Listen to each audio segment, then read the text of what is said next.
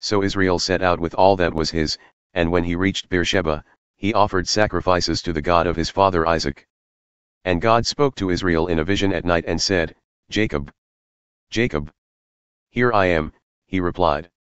I am God, the God of your father, he said. Do not be afraid to go down to Egypt, for I will make you into a great nation there. I will go down to Egypt with you, and I will surely bring you back again. And Joseph's own hand will close your eyes. Then Jacob left Beersheba, and Israel's sons took their father Jacob and their children and their wives in the carts that Pharaoh had sent to transport him. So Jacob and all his offspring went to Egypt, taking with them their livestock and the possessions they had acquired in Canaan. Jacob brought with him to Egypt his sons and grandsons and his daughters and granddaughters, all his offspring. These are the names of the sons of Israel, Jacob and his descendants, who went to Egypt, Reuben the firstborn of Jacob. The sons of Reuben, Hanok, Pallu, Hezron, and Karmi. The sons of Simeon, Jemuel, Jamin, Ohad, Jakin, Zohar, and Shaul the son of a Canaanite woman. The sons of Levi, Gershon, Kohath, and Merari. The sons of Judah, Er, Onan, Shelah, Perez, and Zerah, but Er and Onan had died in the land of Canaan. The sons of Perez, Hezron and Hamul.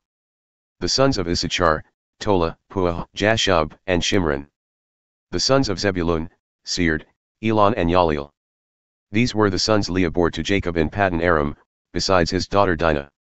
These sons and daughters of his were 33 in all. The sons of Gad, Zephon, Haggai, Shani, Esban, Eri, Arodi, and Areli. The sons of Asher, Imnah, Ishvi and Beriah. Their sister was Sarah. The sons of Beriah, Heber and Malkiel. These were the children born to Jacob by Zilpah, whom Laban had given to his daughter Leah, 16 in all. The sons of Jacob's wife Rachel, Joseph and Benjamin. In Egypt, Manasseh and Ephraim were born to Joseph by Asenath daughter of Potiphera, priest of On. The sons of Benjamin, Bela, Becher, Ashbel, Gera, Naaman, Ai, Rosh, Huppim and Ard. These were the sons of Rachel who were born to Jacob, 14 in all. The son of Dan, Hushim. The sons of Naphtali, Yaziel, Guni, Jezer and Shillem. These were the sons born to Jacob by Bilhah, whom Laban had given to his daughter Rachel, 7 in all. All those who went to Egypt with Jacob, those who were his direct descendants, not counting his sons' wives, numbered 66 persons. With the 2 sons who had been born to Joseph in Egypt, the members of Jacob's family, which went to Egypt, were 70 in all. Now Jacob sent Judah ahead of him to Joseph to get directions to Goshen.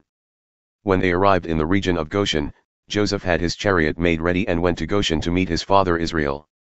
As soon as Joseph appeared before him, he threw his arms around his father and wept for a long time. Israel said to Joseph, Now I am ready to die, since I have seen for myself that you are still alive. Then Joseph said to his brothers and to his father's household, I will go up and speak to Pharaoh and will say to him, My brothers and my father's household, who were living in the land of Canaan, have come to me. The men are shepherds, they tend livestock, and they have brought along their flocks and herds and everything they own. When Pharaoh calls you in and asks, What is your occupation?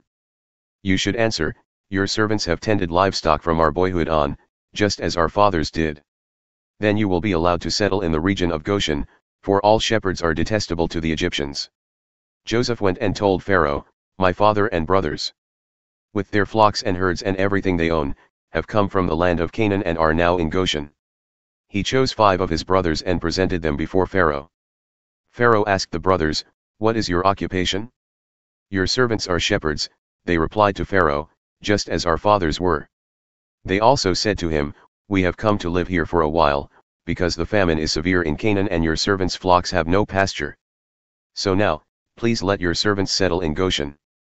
Pharaoh said to Joseph, Your father and your brothers have come to you, and the land of Egypt is before you, settle your father and your brothers in the best part of the land.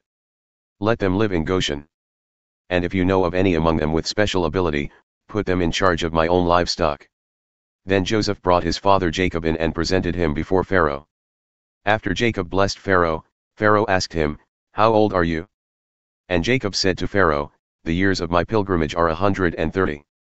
My years have been few and difficult, and they do not equal the years of the pilgrimage of my fathers. Then Jacob blessed Pharaoh and went out from his presence. So Joseph settled his father and his brothers in Egypt and gave them property in the best part of the land, the district of Ramses, as Pharaoh directed.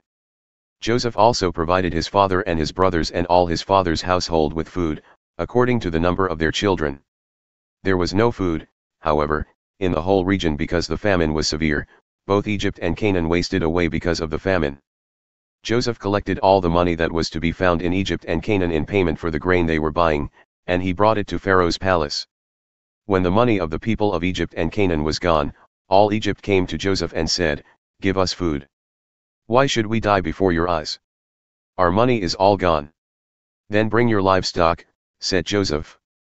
"I will sell you food in exchange for your livestock, since your money is gone." So they brought their livestock to Joseph, and he gave them food in exchange for their horses, their sheep and goats, their cattle and donkeys. And he brought them through that year with food in exchange for all their livestock. When that year was over, they came to him the following year and said, "We cannot hide from our Lord the fact that since our money is gone and our livestock belongs to you, there is nothing left for our Lord except our bodies and our land. Why should we perish before your eyes, we and our land as well? Buy us and our land in exchange for food, and we with our land will be in bondage to Pharaoh. Give us seed so that we may live and not die, and that the land may not become desolate." So Joseph bought all the land in Egypt for Pharaoh. The Egyptians, one and all, sold their fields, because the famine was too severe for them. The land became Pharaoh's, and Joseph reduced the people to servitude, from one end of Egypt to the other. However, he did not buy the land of the priests, because they received a regular allotment from Pharaoh and had food enough from the allotment Pharaoh gave them. That is why they did not sell their land. Joseph said to the people, "Now that I have bought you and your land today for Pharaoh, here is seed for you so you can plant the ground. But when the crop comes in, give a fifth of it to Pharaoh. The other 4/5 you may keep as seed for the fields and as food for yourselves and your households and your children." "You have saved our lives," they said. "May we find favor in the eyes of our Lord, we will be in bondage to Pharaoh." So Joseph established it as a law concerning land in Egypt, still in force today, that a fifth of the produce belongs to Pharaoh. It was only the land of the priests that did not become Pharaoh's. Now the Israelites settled in Egypt in the region of Goshen. They acquired property there and were fruitful and increased greatly in number. Jacob lived in Egypt 17 years, and the years of his life were 147. When the time drew near for Israel to die, he called for his son Joseph and said to him, "If I have found favor in your eyes, put your hand under my thigh and promise that you will show me kindness and faithfulness. Do not bury me in Egypt, but when I rest with my fathers, carry me out of Egypt and bury me where they are buried." "I will do as you say," he said. "Swear to me," he said. Then Joseph swore to him, and Israel worshipped as he leaned on the top of his staff. Some time later Joseph was told, "Your father is ill." So he took his 2 sons Manasseh and Ephraim along with him. When Jacob was told, "Your son Joseph has come to you," Israel rallied his strength and sat up on the bed. Jacob said to Joseph, "God Almighty appeared to me at Luz in the land of Canaan, and there he blessed me and said to me, I am going to make you fruitful and increase your numbers. I will make you a community of peoples, and I will give this land as an everlasting possession to your descendants after you. Now then, your 2 sons born to you in Egypt before I came to you here will be reckoned as mine, Ephraim and Manasseh will be mine, just as Reuben and Simeon are mine. Any children born to you after them will be yours, in the territory they inherit they will be reckoned under the names of their brothers. As I was returning from Paddan, to my sorrow Rachel died in the land of Canaan while we were still on the way, a little distance from Ephrath. So I buried her there beside the road to Ephrath, that is, Bethlehem. When Israel saw the sons of Joseph, he asked, Who are these? They are the sons God has given me here, Joseph said to his father. Then Israel said, Bring them to me so I may bless them. Now Israel's eyes were failing because of old age, and he could hardly see. So Joseph brought his sons close to him, and his father kissed them and embraced them.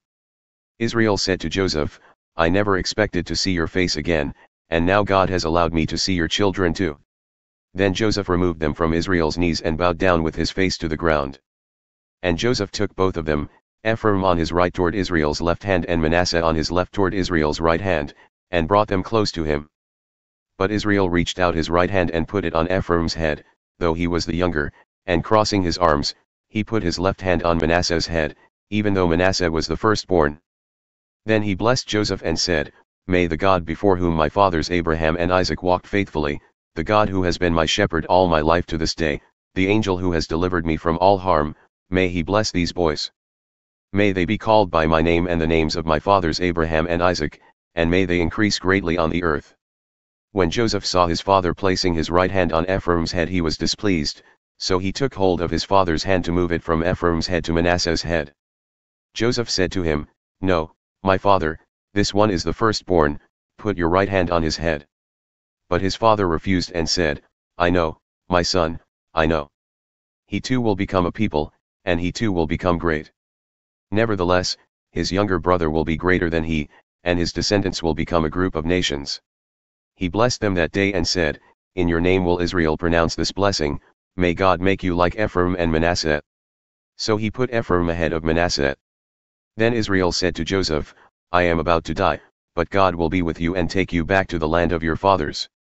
And to you I give one more ridge of land than to your brothers, the ridge I took from the Amorites with my sword and my bow.